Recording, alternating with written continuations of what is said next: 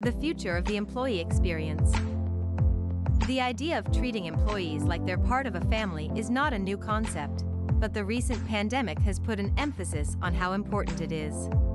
Employees now more than ever expect their place of work to go above and beyond when it comes to offering them a great experience. With so many people now working remotely, companies are having to focus on creating an improved workplace and smarter technology to become more productive.